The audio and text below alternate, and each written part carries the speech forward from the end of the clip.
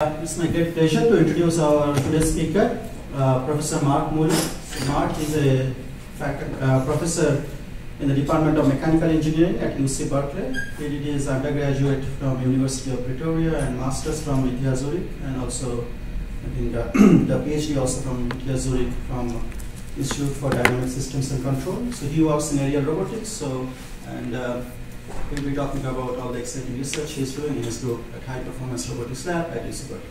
Thank you. Thank you, Abhishek.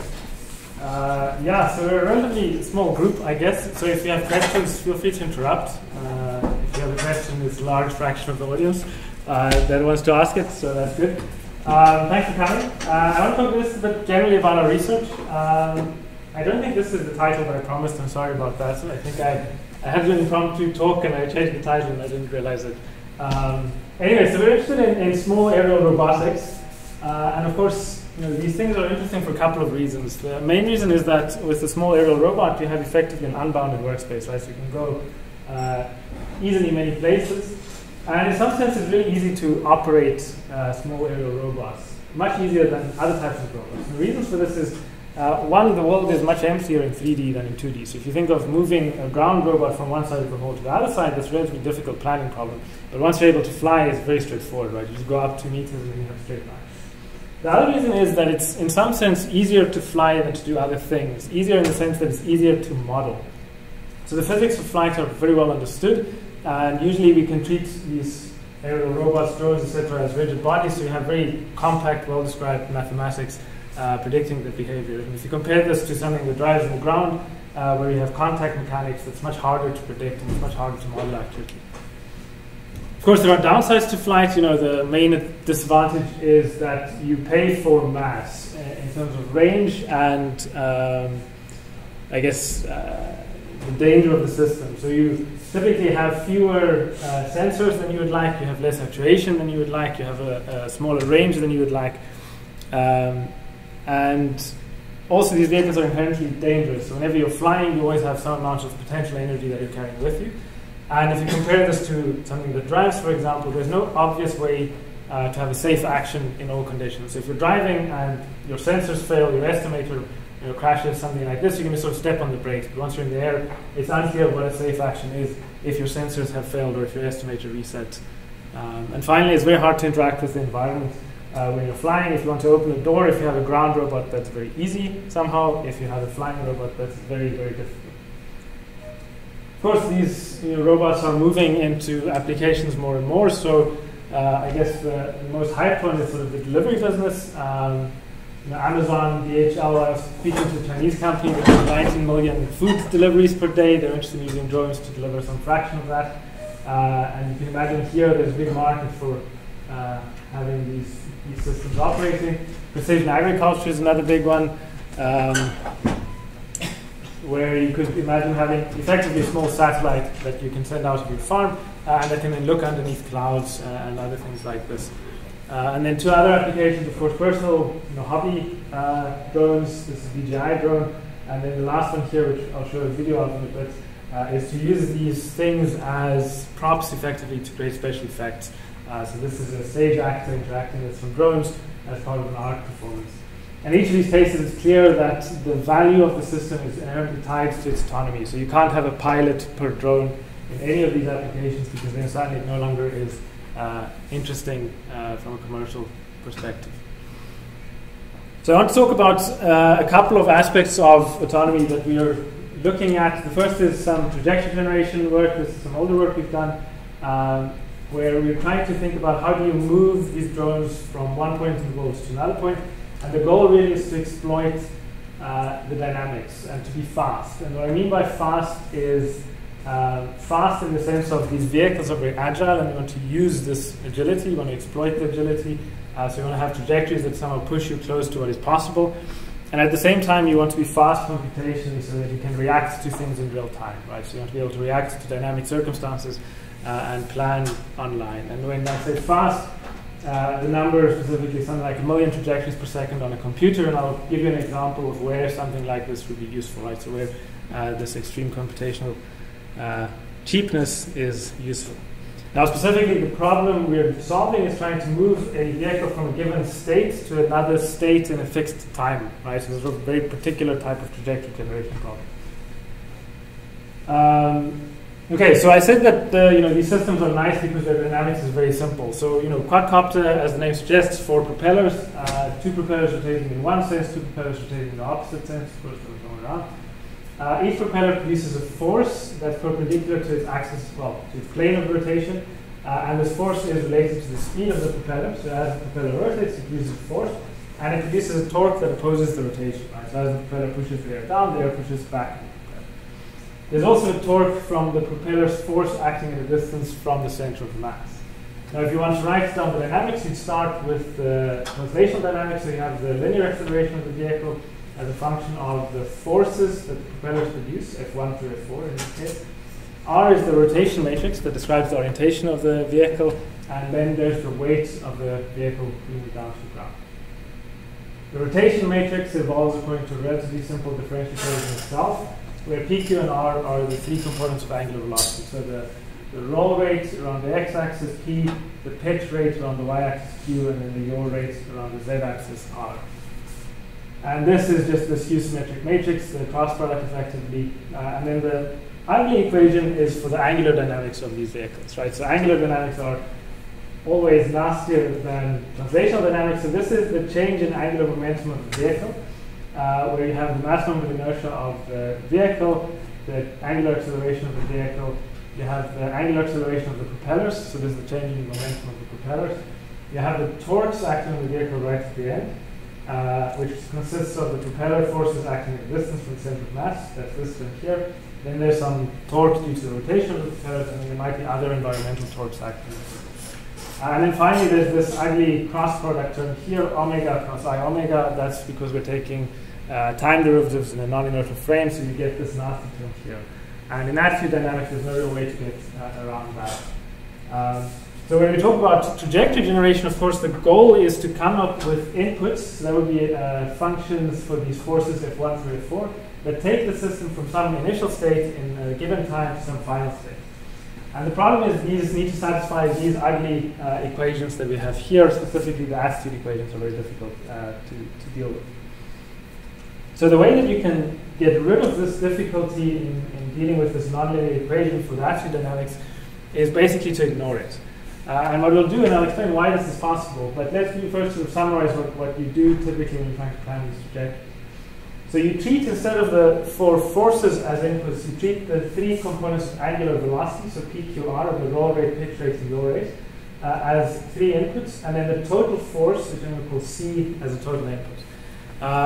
And if you do this, you have very compact and much nicer, still nonlinear, but much nicer differential equations for the system. Now, of course, in reality, PQR are not inputs. These are continuous things, right? They must satisfy a differential equation of their own.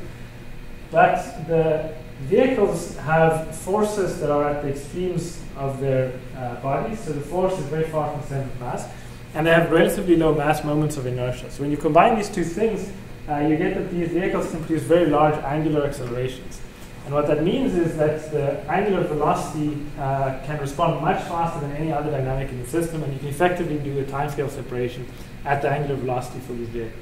And if you do that, you can have a low-level controller that tracks the angular velocity, and you have the high-level trajectory generator, which pretends that these angular velocities are inputs. So if you do this, you have much nicer differential equation, and on these differential equations, you can then much simpler plan trajectories. And specifically, what you do is you exploit the fact that these are differentially flat to compute trajectories. I'm not going to go into too much detail there, but if you do this specifically to get the speed that we want, we do a 2-step generation approach, where in the first step, we generate a trajectory ignoring the constraints. So constraints that act in the system would be input constraints, so maximum forces that you can produce, for example, and state constraints that you don't collide with anything in the environment, for example. So we generate first a motion that does not care about the constraint. And in the second step, we check this motion for feasibility. And this is sort of a different way from what you would typically do if you think of typical MPC approaches. You do this in one sort of combined loop. Now we separate this into 2 separate parts. And what this does is it gives us a much faster way of generating trajectories. And this is useful if you have problems that have significant freedom in how you execute or what you do in the problem. I want to give you an example of where this is particularly useful. So the problem that we explored for this is that of trying to strike a ball with quadcopter. So what we do is you take a quadcopter, you attach a badminton racket head to the vehicle, so just rigidly strap it down, and then you have a ball that you throw, and the quadcopter's task is to try to strike this ball so that it returns to where it came from. This is obviously a very artificial problem. No one has this in real life, but it's related to some things that you would have in real life. So if you imagine landing on a platform, it's very similar to this problem. You need to reach a certain state. And what's nice about this problem is a few things. So first of all, it's a very intuitive problem. So we all have some intuition for how striking a ball works. It's a very real-time problem, so you can't pre-plan anything. You have to respond in real time because you don't know where this ball is going to go before you throw it. And three, it's sort of very dynamic, right? So it requires some agility. And if you think about it, there's a lot of freedom in how you execute this. So if I want to strike a ball, let's imagine this ball moving along this trajectory here. I can strike the ball at any point along its path and still achieve the mission, right? And I can hit the ball with varying amounts of energy. This is what this cartoon is supposed to demonstrate. So if I hit the ball at a certain point, I can hit it hard so it goes high, or I can sort of hit it with less energy so it has a very low trajectory towards the top. And this freedom in executing the mission is what will allow us to exploit the speed, right? So because we're so fast, we can effectively do a brute force search over these parameters. And the way we do this is we run a controller at 50 hertz, so it's a 20 millisecond period.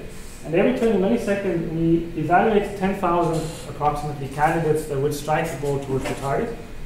Of these, we reject the ones that would be infeasible, either because of their inputs or because they would collide with the environment.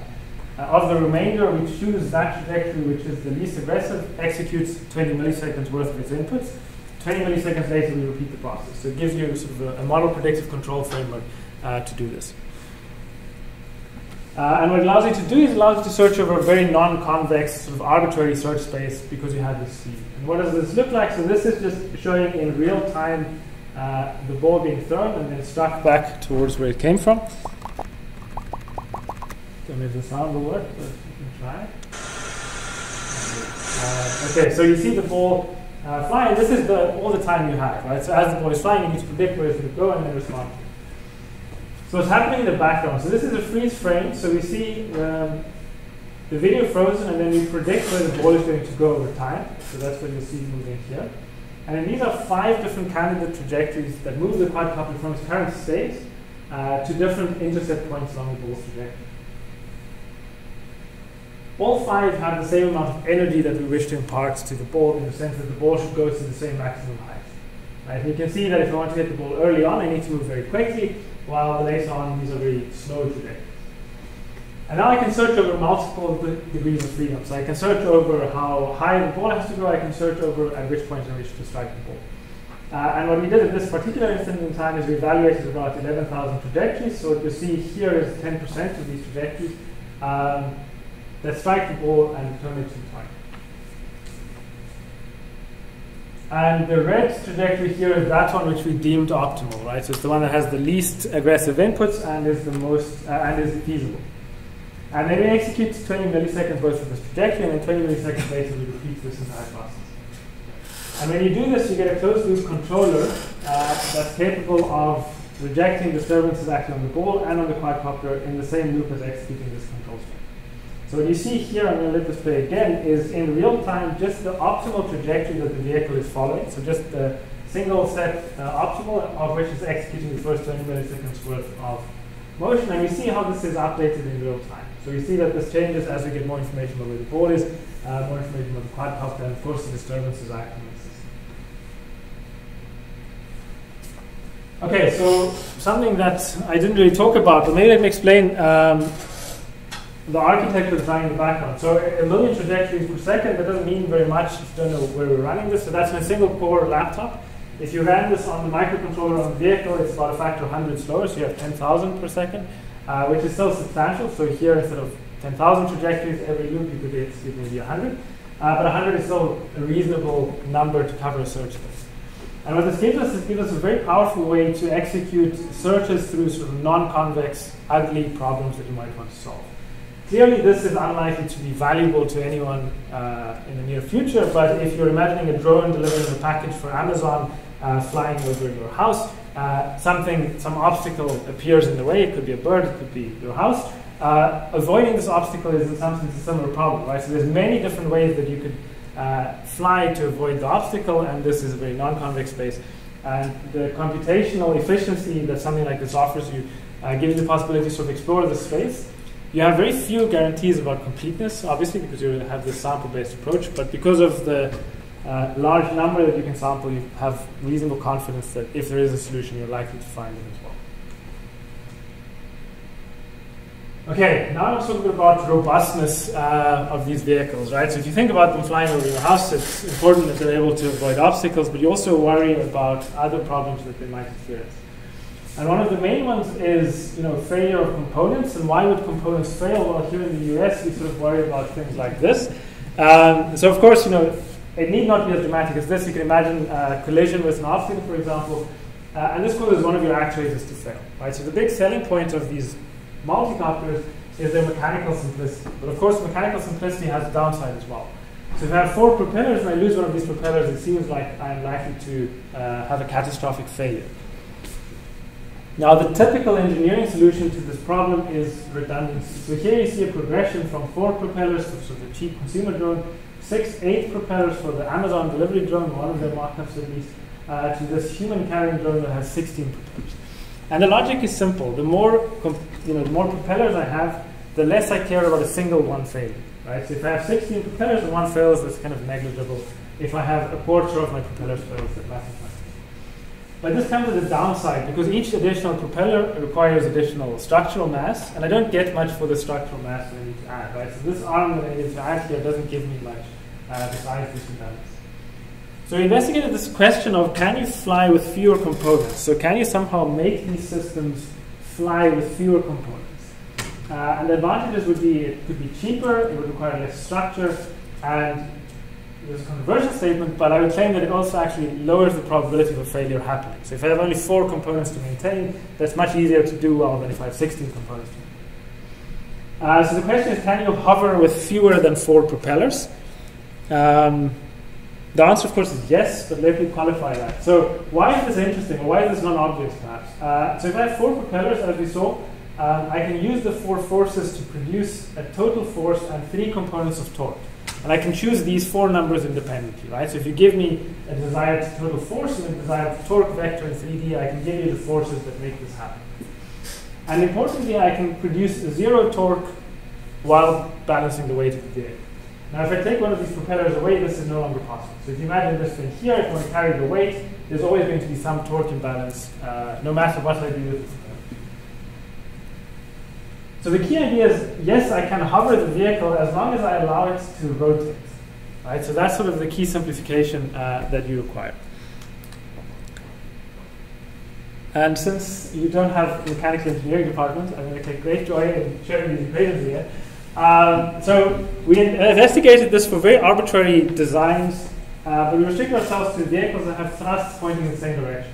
So if you have something where the thrust vector points in sort of different directions, maybe not clear exactly what the answer is, but if you have any kind of vehicle where you have some arbitrary number of propellers that all point in the same direction, so all of these have a parallel thrust direction, they can rotate with different handedness, but they must all be parallel. In this case, you can write down the dynamics equation. These are exactly the same as we had with the quadcopter, except now, of course, you have sort of some arbitrary number of propellers that you need to sum over.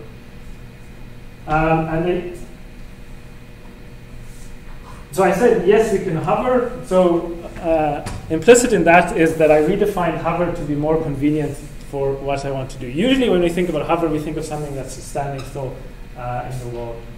What we are going to allow, we're going to allow this vehicle to move, but it has to, on average, stay in the same position. So that translational acceleration has to be 0 on average.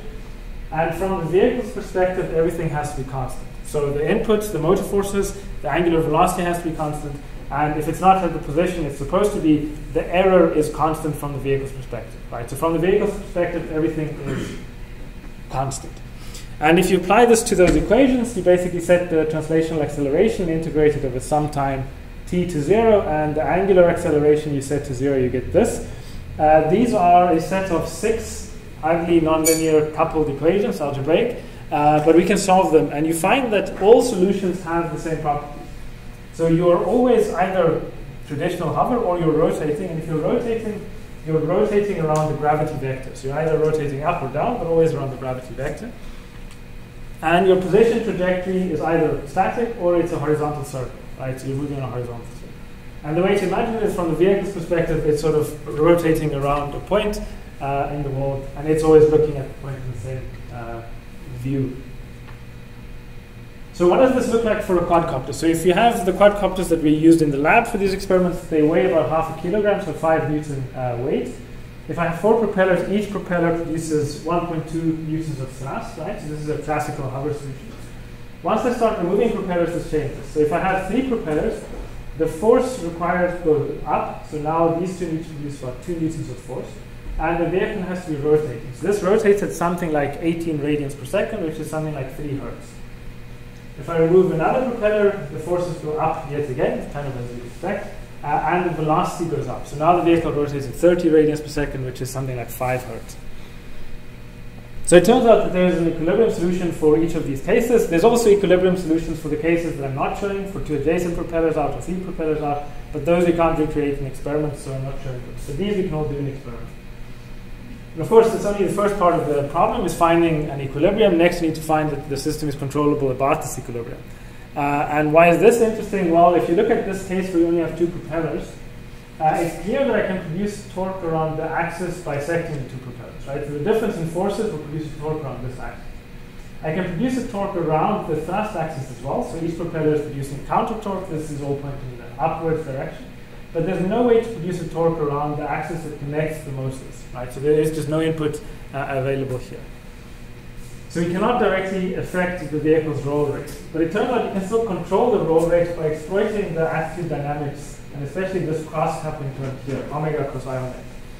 And what you're doing is you're exploiting the fact that since both propellers are taking the same direction, the vehicle is going to rotate in the opposite direction. So you'll have a large angular velocity in the body's z direction.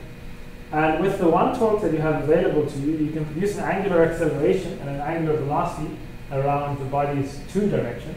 And then omega cross I omega means that these two will interact to create an angular acceleration in the linearly independent direction. So you'll get some angular acceleration in the 3rd direction. So effectively, by having the vehicle rotate, you're introducing an additional integrator into the dynamics that are not there when you're not rotating. So when you linearize the system, so just to show you what the math looks like, so in a very simplified sense, you can look at only the subsystem that controls where the thrust vector is pointing. And this you can describe using 4 states. There will be 2 components of angular velocity, the roll rate and the pitch rate, so the 2 components of angular velocity here. And 2 components of the unit vector that describes where the thrust is pointing, so in x and y. And in the simplified world, your input would be the difference between the 2 motor forces, or effectively the torque that you're applying around the axis. And the linearized dynamics then look as follows. And what's nice here is that the A matrix is very sparse, right? And there's lots of zeros and ones. And only 2 interesting numbers. R bar is the steady state speed with which you're rotating about the thrust direction. And A bar is this pretty complicated, ugly expression that's a function of the mass moment of inertia of the body, the speed with which you are rotating, the mass moment of inertia of the propellers, and the speed with which the propellers are rotating. But this is a very simple equation, so what it allows us to do is it allows us to do 2 things. First, it allows us to analyze under which conditions can you actually control this system. And there are 2 interesting cases where you cannot control the system. The first case is if your mass distribution is like a sphere. So if you have a mass moment of inertia matrix that's the identity scale, what happens is the cross-coupling disappears, and there's no way for you to use these 2 components of angular velocity to produce the angular acceleration on the 3rd term, and you cannot control the system. The second, slightly less intuitive case is if your system looks like a pancake, so if it's 2-dimensional and you have that the inertia around z is exactly equal to twice the inertia around x or y. What happens is the system is also uncontrollable. It's slightly less obvious why that is the case, but it is the case. And what this sort of tells you is if you're designing a quadcopter and you want to be able to use this mode, you want to put your mass in such a way that you're somewhere between these 2 extremes, right? So you're not like a sphere, but more are you like a pancake. And of course, the second thing you can do now is you can use your favorite linear control system design to control this system. And what we did is we used these equations and designed an LQR on top of it. Right? So one of the advantages of the way we define hover is that everything turns out to be LTI. And once it's LTI, or at least time invariant, once it's time invariant, you can linearize, and you have very powerful tools to do things with. Now I want to show you what this looks like when you actually use it. So this is a quadcopter taking off, and what we're looking at, this camera is looking out to the right-hand side propeller. So there's onboard the vehicle, and it's looking out, and what's missing here is the nut that should be holding the propeller down. So the end of the propeller. And as we're flying, the vibration is towards this propeller.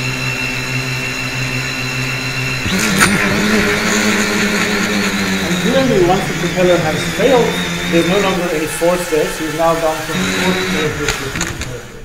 And specifically here, the system detects this failure and then switches into this alternative mode of control. This is the same thing as looking from the top, so this is the propeller that fails. Once it fails, the vehicle starts to build up the angular momentum, so it starts to build this rotation in motion. Once it has sufficient angular momentum, it can use this control strategy to bring itself back to the straight line.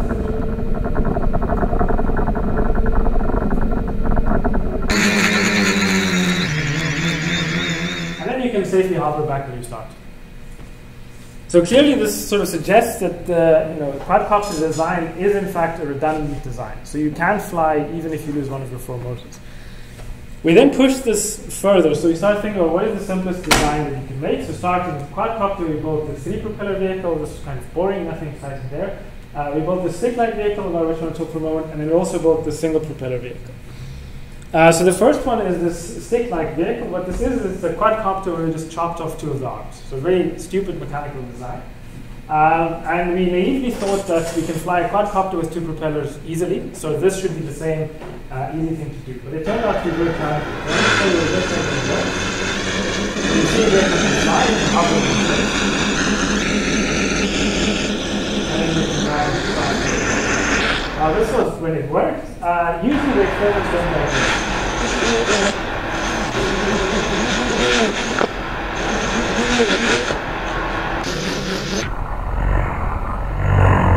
And okay, so this is a bit embarrassing, but I think it's good to highlight this because maybe you don't hear enough about it in your undergrad classes, or at least I didn't.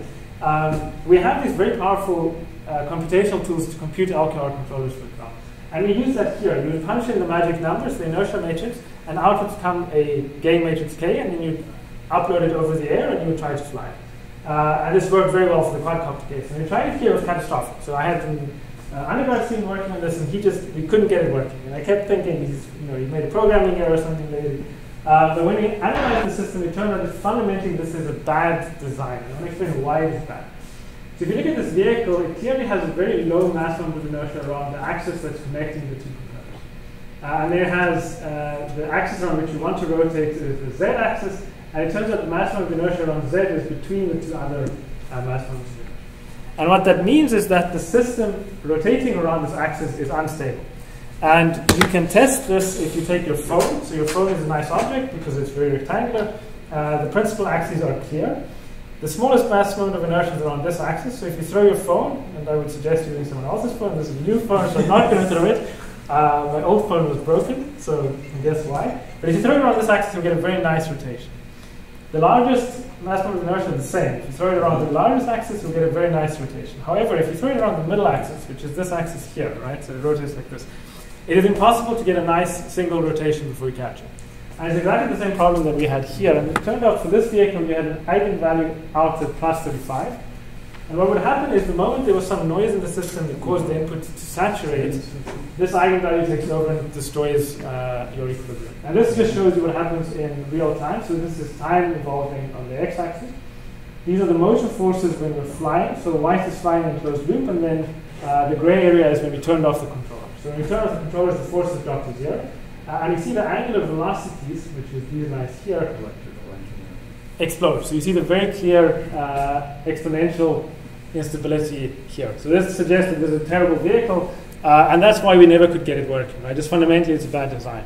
And I guess the lesson for us here was to look at the system margins as well as distrusting the LQR closely by value, because clearly this is a terrible design. We use this lesson then to think about what is the simplest flying vehicle that you can build. And we argue that this is the simplest flying vehicle in existence.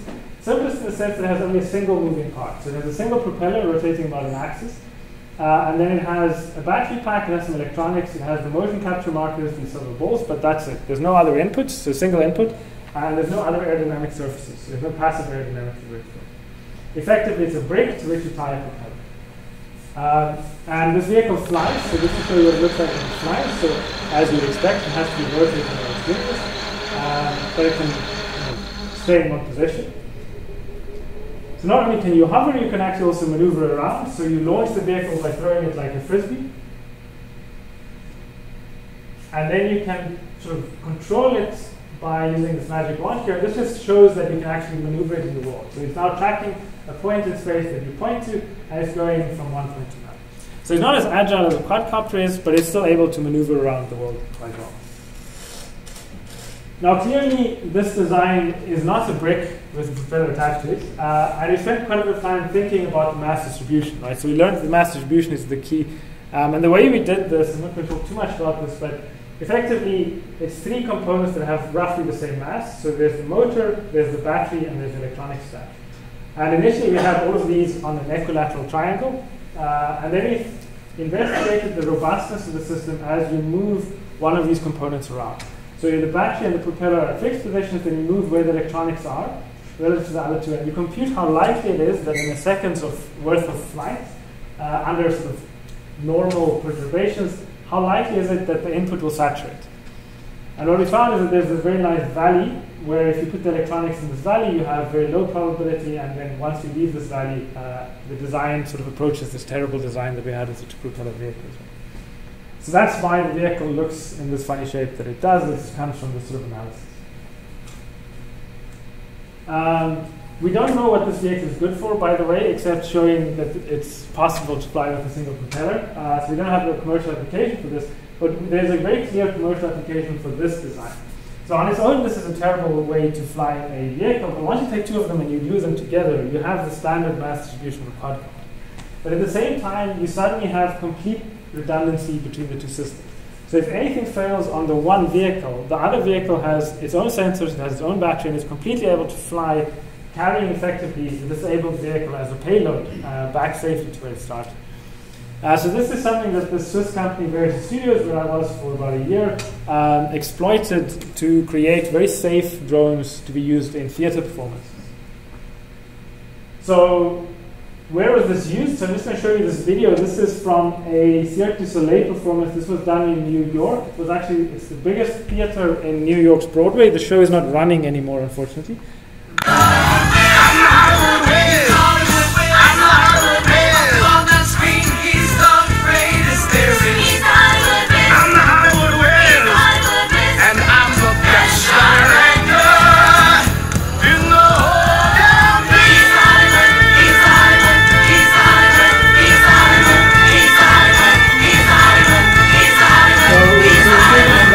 And dancing, a lot of special effects in the background on one of these Broadway shows. And Cirque du Soleil was interested in adding more special effects, right? Not just people hanging on ropes being pulled around, but actually having things flying on stage. So for about 1 minute of this 2-hour performance, there are drones that fly. And these drones look like what you see in the video. You think you have everything, but still your heart is questioning. There must be something more. Truth is like now I'm sure, And the dreams still come true. and I only have one wish. At the end of all of this, there's you. Okay, so sorry for the terrible cutting job there. Cirque du Soleil is very strict about copyright, so I have to cut this from YouTube videos. But you see the drones flying, and you see the drones are relatively large, right? They have to be visually impactful on a stage. And there's no net separating the actors from the drones, nor is there a net separating the audience from the drones, right? Because at the theater, the whole reason you go there is because it's close to the intimacy of the action. And then the argument of having these completely redundant systems was what made the company and Cirque du Soleil comfortable running this. And there's 8 drones flying 8 times per week, or used to be, the censure is stopped now, but in a theater that seats 2,000 people, right? So you have 2,000 people. If you crash, you have to stop the show. That's a large financial impact. in addition, of course, to the potential injuries that you might cause. And in this full mechanical redundancy, it then gives you this confidence for operating in these conditions. So more recent work thinking about disturbances acting on vehicles. Not only are you interested in flying where someone might shoot at you, but realistic conditions when you're delivering packages, you might be stuck in storms, something like what you see on this video. It might be very high wind shear environments, so that's just a drone flying in very high winds, or other kinds of disturbances. So we're thinking about what can you do to these systems to make them more robust to these kinds of disturbances. And one of the ideas we're exploring is similar to how satellites stabilize themselves in space, which is using angular momentum. So you don't want the vehicle to be rotating as we had before, because clearly that invalidates putting a camera on it, and also if you want to carry something somewhere, you might prefer it to come unshaken. So the idea is to add an external momentum wheel to the vehicle, have this momentum wheel spin at a high rate, and then exploit this for stability. So what these plots show, let me explain these plots. So the x-axis, you see the angular momentum that you store in the wheel, effectively how fast the wheel is spinning. And then on the, as a function of how fast the wheel is spinning, you get the angular momentum, and then you can compute how sensitive the system is to these external disturbances as a function of the speed in the wheel. So what this line here is it's the H2 norm, so the sensitivity of the system to external impulse torques, normalized to the normal quadcopter case. And what we see is that this magic number, which we chose for angular momentum, we get about a 45%